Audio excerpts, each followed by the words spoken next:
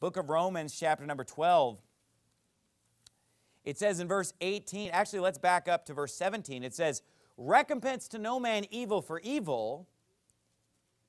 Evil meaning harm. That's what it means in the Bible when it says evil. When someone harms you, don't harm them back. He says, recompense to no man evil for evil. Provide things honest in the sight of all men. If it be possible, as much as lieth in you, live peaceably with all men. Now, it's not always going to be possible. But he says, as much as it is possible, try to get along with people. He said, try to live peaceably with all men. Dearly beloved, avenge not yourselves, but rather give place unto wrath, for it is written, vengeance is mine. I will repay, saith the Lord. Therefore, if thine enemy hunger, feed him. If he thirst, give him drink. For in so doing thou shalt heap coals of fire on his head. Be not overcome of evil, but overcome evil with good. So think about in your neighborhood. You live in a neighborhood that's probably filled with unsaved people. It's probably not just saved people up one side of the street and down the other, or in the apartment where you live, or wherever you live. You're probably surrounded by the heathen, right? So what do you do in that neighborhood?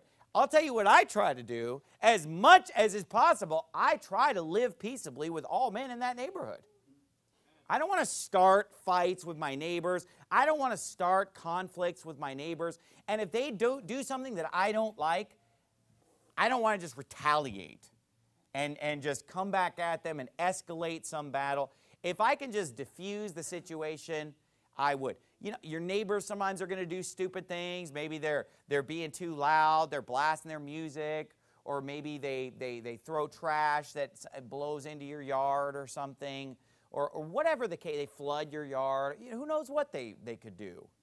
What's an annoying thing that neighbors do? What have your neighbors done to you? Get it off your chest. The dogs, what'd they do? Just annoying, barking dogs. They almost ate your cat. I mean, you know. Yeah, throwing cigarette butts. Look, if I had a nickel for every Bud Light can that I found in my front yard, I'd be a rich man, and it's annoying. You know, you just, especially when you don't drink, you don't want to have a Bud Light can in the front of your yard. It just looks trashy, it looks ghetto. And you know what? I see things about my neighbors that I don't approve of, and guess what? I don't care. I don't worry about it. I don't stand in judgment of them. I don't try to fix everything about them. It's not my job. It's not my place. And you know what? If they throw trash in my yard, I don't have to go throw trash in their yard or take that same trash and throw it in their yard.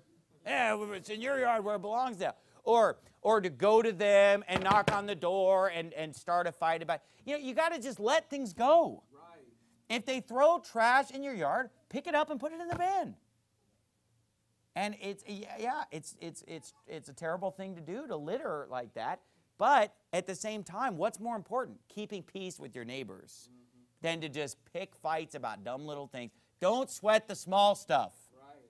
You know, look, and if they're making too much noise, if there's a way that I can shut out the noise, I'll just shut out the noise and let them have their party. It's none of my business.